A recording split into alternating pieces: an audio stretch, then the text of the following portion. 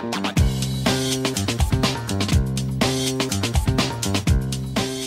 Elise Baughman here for this episode of Animation Adventures because I am with Melanie Kohn. She was the voice of Lucy. That's so exciting. So tell us, you were the voice of Lucy for how many years? I got 3 years in. Okay, 3 years, and I love some of this artwork. And how old were you when you voiced Lucy? I was about 10 to about 13. Okay, and tell me how that actually came about, because this is so, Captain Obvious here is going to say this is such an iconic role. Well, actually, my sister Robin Kohn voiced Lucy before I did.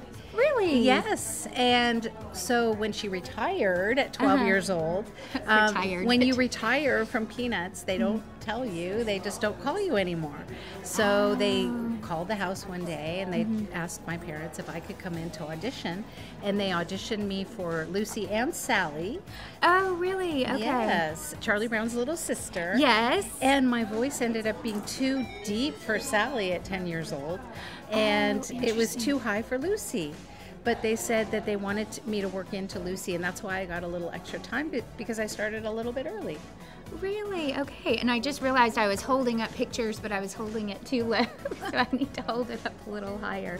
So what do you remember from voicing Lucy? Like, what do you have any great memories from that time? I do. I remember the producers, Lee Mendelson and Bill Melendez. They were wonderful people, and I just have really fond memories of them, working with them. Wow. And it's so crazy that, so you voiced from, is it 74 to 77. Okay, I thought that's what I remembered. So tell us some of the specials and the movies that you were part of.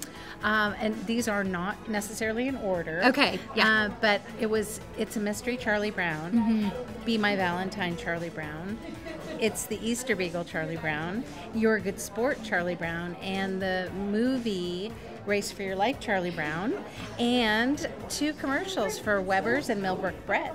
Oh, 2 commercials too. Yeah. Okay, so I knew some of the others, but not the commercials. Yeah. That's really cool. They were just aired in, I believe, just in California.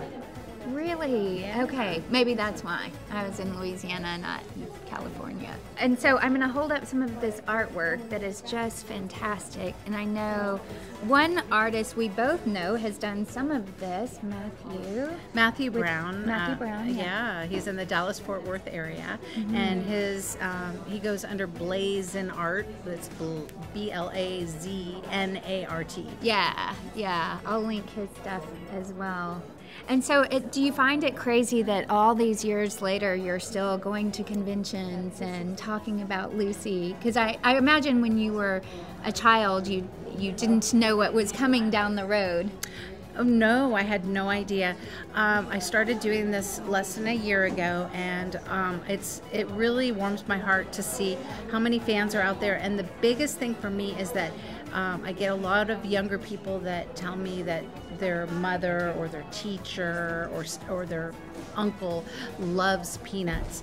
So I get a lot of fans that are buying for somebody else. Oh, okay. Oh, that's so neat. Well, because I feel like Peanuts, it's something that's just multi-generational because of course it comes on every holiday season, and so adults are watching it, kids are watching it, even if it's because the adults are having the kids watch it. So that's really neat. So you just started doing conventions a year ago? Yeah.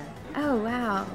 Well, and I know you have quite the history because you were an actor as a child, and you've done radio, and you've done a little bit of everything, right? I guess so. Yeah.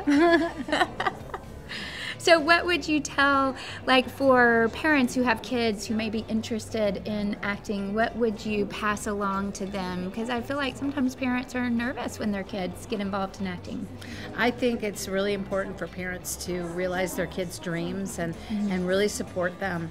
I started on the stage at 3 years old, and it was a passion of mine. And I think it's really important for parents to understand that and just, listen to their kids and support their kids kids and in their dreams, and you know, if they want to act or write or whatever it is, do artwork, you know, just really help them and guide them. Yeah, anything for that matter, not just acting, like you said. Right. Like anything. Yes. Artwork, sports, whatever it is that they decide that they like. Well, do you have any other story that you can think of? I know that was, you were so young, but something that you might want to share with everybody about Lucy or about being part of the Peanuts gang? Well, I think what's really fun for me is we didn't record together, but I knew the other voice actors in passing, and the Charlie Brown at the time, his name is Duncan Watson. I got a hold of him about 6 months ago through social media. Oh, you did? Yes, and I asked him if he'd like to do shows with me, and he said, well, I'm still working full time, but sure, from time to time. So we actually reunited in April of this year. Really? After 45 years. Wow. And we've done 2 shows together, and we're going to be doing a few more, and more after that, but we have some scheduled. I've also done shows with a Peppermint Patty that I got in touch with, Patricia Patz, from the 80s. And so we've done shows together. The 3 of us have done shows. So it's, I've also got to do a show with Brad Keston, who was Charlie Brown from the 80s. Yes. So this is kind of like, I know you might have been asking me about back then, but it's kind of tying it together. That's so neat. Well, and it's so neat to have people from different decades, like voice actors from different decades of the different characters to get together.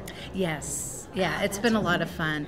And, you know, I'm in touch with, or starting to get in touch with a different character, and of course I know a few others. So it's kind of, it's really cool after all these years to, you know, to do these shows and to help each other out. And it's a lot of fun.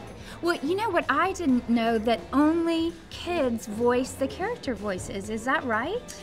Yes. So Peanuts always uses kids. They still do. And that's why the kids usually get about 2 years. And they, from about 10 to about 12 years old, and then they retire. Wow. Girls' voices change too. Yes, they do. Well, and that's so different than a lot of animated shows, a lot of anime shows, because so often they'll hire adults to do kid voices. Yeah. So this is, I would say, pretty unique because they do hire kids to do kid voices. Yes. Interesting. I did not know. I secretly talked to her before this, so I knew only because I talked to her, but that's so interesting. Yeah. Okay, so you know that I usually end the show by trying to imitate voice actors and their character voices, so I'm going to try. Can you do your voice still?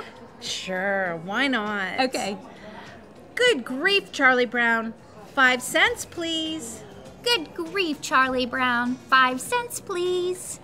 Hey, that's pretty good. Wow. Oh, I guess awesome. I'm out of a job. Well, thank you so much. It takes me back. So thank you for chatting with us. And thank you for being here. We'll see you later. Bye.